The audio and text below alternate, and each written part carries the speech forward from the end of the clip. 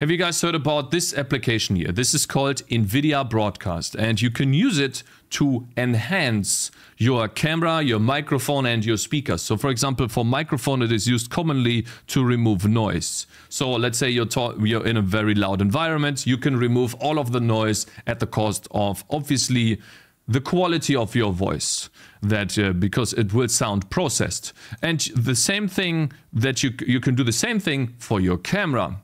So for example, in OBS, instead of my camera directly, I can use NVidia Broadcast, which in turn references my camera here. And you can see that I can turn on and off the background. You see that? No background. Background on.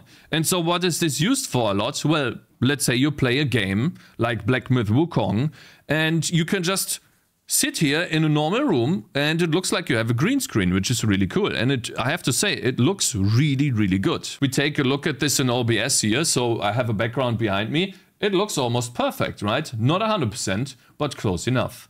However, the issue is the GPU usage.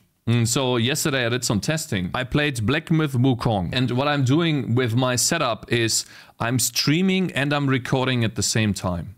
And I've set it up in a way where streaming and recording takes about 24% of my GPU. And in order to do this better, I'm going to put my normal camera in here first to show you the difference. So this is the normal camera, and I can also add a filter to it to remove the background. It is not as perfect as NVIDIA Broadcast, but you will see why that is important later. Right now we're sitting at 23% GPU. And for those of you who that is not enough, we have a different application called Process Explorer that you can use on Windows, and you can inspect the GPU usage of these different programs. So for example, for OBS, we can double click on that and see that right now it is using 8% of the GPU. Okay, so right now we are in game, and you can see that when I'm changing the camera and I'm running around a lot, you can see that it goes up to 38%, which is a lot. And I'm gonna run to the same spot that I always run to, which is the beginning of this area. You're telling me that Microsoft Edge uses 20% of my GPU just because it exists? Alright, okay, piss off. Oh no, that's ridiculous, by the way. So what you can see here, that as I'm running around, this is my test location, the very beginning of Act 2, is you can see we get 10%, sometimes 30%. It chunks a bit up and down. And you might be wondering why that is. That is usually spikes for encoding. But what I noticed is I'm currently not using the NVIDIA Broadcast camera.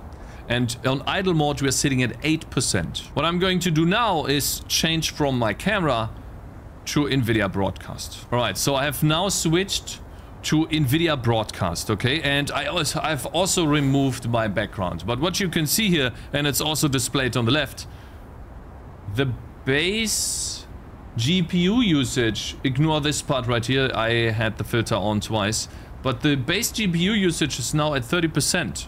I've now been letting it run for a couple of minutes, and you can see that the base GPU usage is 44%. And you know, I'm gonna show you something. I'm going to run around in the world, and I want you to look at the right. The GPU usage. How it goes up and up and up and up. It is going up to 60% sometimes. And so why am I making this? Why am I talking about this? The NVIDIA Broadcast software is often advertised as this crazy thing to enhance your broadcasting experience. But if you have a weak computer, or you only have one computer and you don't have a streaming setup where you use a gaming and streaming computer, I would not use the software, because it seems the communication between OBS and NVIDIA Broadcast seems to somehow create insane amount of GPU usage. You can see that it just goes up and up, right? And so I have a better solution. Essentially what you can do is you use your camera directly. So now I'm using my camera again. You can see on the right, just by switching the camera, and it's still kind of broken, right? It's using currently 40% of my GPU.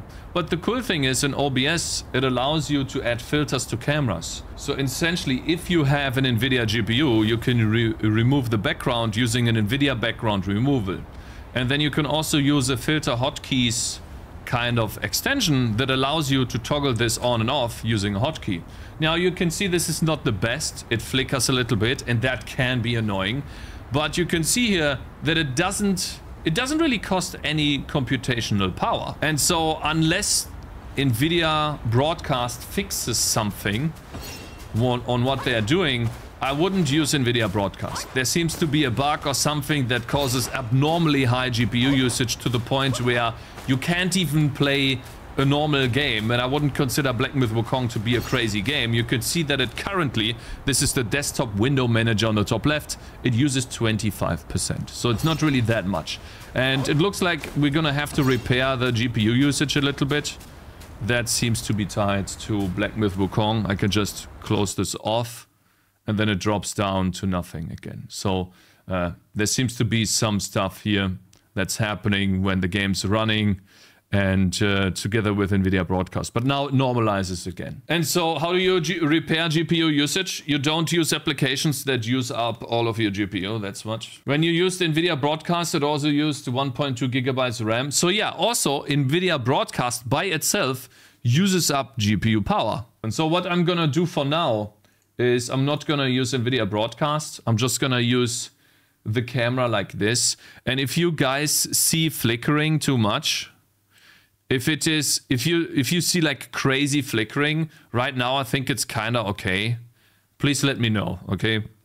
Because I can't 100%, I can't always monitor this perfectly. So yeah, anyways, that was a doozy to find out. It was really annoying. And that was the reason why I couldn't play this game without lags. Awesome, right? Like, I don't know who programmed this shitty NVIDIA Broadcast software, but apparently you can use the background removal while not costing much GPU power. It's like badly implemented here. I think they need to implement it a bit better. But man, holy shit. Even if it flickers, it's no problem. It gets, if it gets the result, it is good. Yeah, like it does flicker a little bit. I don't like it, but maybe we could just, you know, forget about it and then just move on. And it will be normalized after some time.